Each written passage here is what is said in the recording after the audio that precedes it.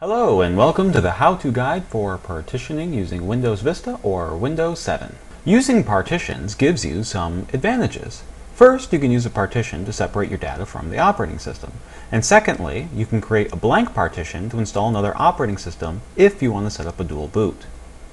Warning! Before trying any of these methods, make sure all of your data is backed up. This is always a great idea when working with partitions. If you have Windows XP or a lower version of Windows XP, creating partitions is a bit more of a challenge for you. For Windows XP to repartition with Windows, you have to use your Windows install disk and reinstall the operating system. It is only at the start of the Windows install that you can create new partitions. As one can imagine, this is a very long process, and thankfully there is an easier way at hand. Fortunately, for the Windows XP users, you do have another option. I'm not going to show this method, but the concepts are very similar. You can use a live Linux CD called gparted. Go to this site and download the ISO image. Burn to a CD and boot from the CD to enter the partition manager. You won't have to reinstall the operating system. Again, back up all data in case the partition goes awry. If you really wanted, you can buy third-party software that does the same as gparted, but this costs money. A quick application that comes to mind is called Partition Magic. For the Vista and Windows 7 users, you are in luck. Windows has finally included a built-in disk manager that won't require a reformat for partitioning. So let's get started. Currently, I'm running Windows 7 Evaluation Copy. These steps should be the same for the Vista users. Final warning, make sure all your data is backed up. First, we need to bring up the Run command. Hit your Windows plus the R letter on your keyboard at the same time. Now we're going to type in diskmgmt.msc and click enter. This will bring up the disk management application. If you have multiple drives, or if you've already partitioned before, you will see all available drives. Most users will have just the C drive. So this may be the drive you want to make room from. I, however, for this demonstration, am going to use this drive, the V drive. So what we're going to do next is we're going to right-click on the volume you want to make room from. Again, you may be using the C drive, but for my demonstration, I want to use the V drive. So right-click, click Shrink Volume. Total size before the shrink in megabytes. This is actually how big your drive is. So I'm just going to say it's 30,000 megabytes. For my purposes, I just want to split my drive in half. So enter the amount of space to shrink in megabytes. So for me, that's just going to be 15,000. Click Shrink. And you can see we have the V drive, which was 30 gigs, is now split in half. So approximately 15 gigs here and approximately 15 gigs in the unallocated space. Next, we need to right-click on the unallocated space. This is currently not recognized by the operating system as a drive. If you wanted to install a Linux operating system, you can probably just leave this blank alone, and then in the disk partition, when you actually install the operating system, this will reformat this space here into a format that the operating system can understand.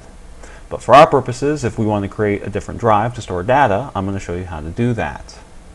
So we're going to right-click and we are going to say New Simple Volume. So here, if you wanted to leave more unallocated space, we could do that. However, for my purposes, I just want to use the maximum unallocated space. So I'm just going to leave this as the default, and then we're going to click Next. Here we need to assign it a letter. For my data, I like the letter D because that's easy to remember. You can name the letter whatever you want. For this example, let's say we use M. So we're going to click Next. Formatting the drive with the following settings. Okay, this depends on what you want to do. Here we have NTFS or FAT32. In general, NTFS is the Windows standard. However, not all operating systems can read and write to it. Linux can now read-write to NTFS. I'm not sure about OS X. FAT32, you might have more luck reading and writing to many more operating systems if you want to use this to access your data across multiple operating systems. But with FAT32, the maximum file size can only be 4 gigabytes for that particular file. And let's face it, if you're doing video, you could easily be bigger than that for a single file. Since Linux can now read-write NTFS, this may not be as important. I'm going to choose NTFS for this example. Also, I should mention too, with FAT32, the bigger your volume becomes, the slower and more inefficient accessing your data may also become. So we're just going to use NTFS. Click Next, Finished, and it's formatting, and we're done. If in the future you want to change drive letters, this is pretty easy to do. Again, you're going to be in Disk Management Application, and what we're going to do is we're going to click on the volume that you want to change the drive letter to. Make sure you are assigning it a letter that will not be used, and one that you have not picked before. So for example, my USB, whenever it plugs in, is always the L drive. Therefore, I do not want to assign my new volume the L drive. Even if I don't have my USB plugged in, it may show up on the list.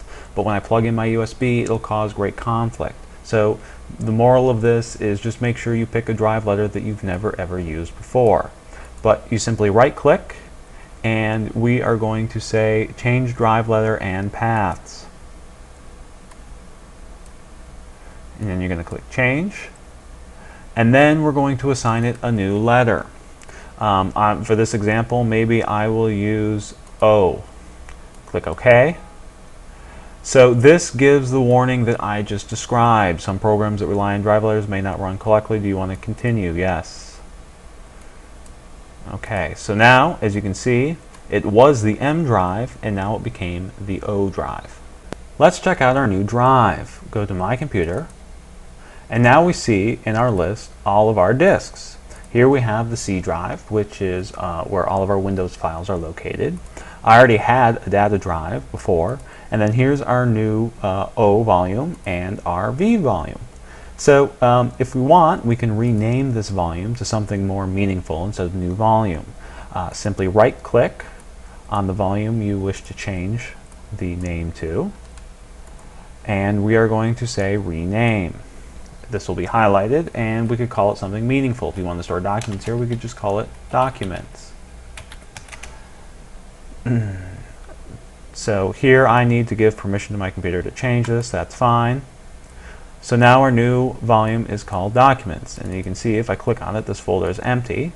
And you can set up your data however you want if you want to take it away or take it out of the operating system. For example, this is just a quick peek at what I've done. I have permanent files, and then in my permanent files I have my music, and this is the way that I've decided to keep all of my files outside the operating system. So that is it. We now have a new blank drive formatted as NTFS. This can be a great place to store your data away from the operating system. You could also install a Linux operating system to this partition. I hope you've enjoyed this how-to video, and thanks for watching.